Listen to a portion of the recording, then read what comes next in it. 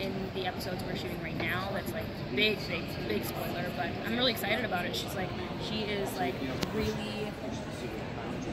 really like pulling her weight and decides to do something that I think no one sees coming. I'm just like, I mean, Mel was always like a leader and kind of a badass, but I think she's really taking on the role even further, and she's, I don't know, she's just really solving problems in the best way, and being collaborative about it. I think like last year she was a little bit more intense, and I think this year she's kind of like chilled out and kind of like trying to have more fun. My question, like, I was a big fan. Last one? I was a big fan of the original Charmed series back in the 90s, and I was just wondering, going into this whole reboot of the series and a whole different type of storyline, did you guys get any inspiration from the original series for your characters going into the series? Definitely inspiration from the original series. I mean, that is why we're doing this. Right.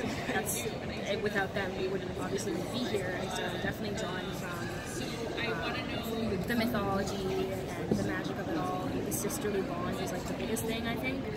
But as individuals, at least for me, I feel like I just wanted to create a new character that was my own, that I got to develop. And so yeah, I guess that's that. Oh. Yeah, I mean, it's hard because like it's like I watched episodes and I was very aware of it, and it was always in the background on the television. But I also I wanted to create our own thing and just have our own identity. And it's a different show and it's a different time, and technology and like the world of mess in a different way. So I just wanted to kind of like pay homage to it, but also just know that we're doing our own thing right now. Time for one last question.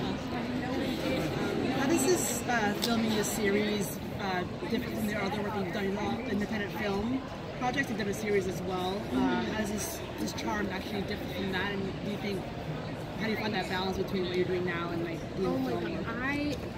This is a great question. That's a great question. I watched some of your movies that you've been filming. Thank you. So. Yeah, and it's really different. Like the pace is so much faster. Like I can multitask. Everything. I can put my makeup on. I can be reading a script. Yeah, you really have to just be on your toes. Move along. You just really have to. You have no choice. You just like, it's crazy. You're like learning so many lines, and you just kind of like somehow know them, even though like, your brain shouldn't have the capacity to know that many. Like you somehow do.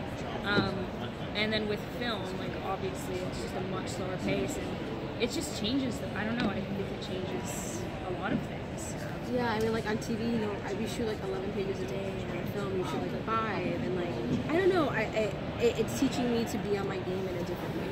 Yeah, definitely. Just to be much more mendable, work with the elements. Yeah, you just kind of have to go with it. Great, thank you. Yeah, thank you so much.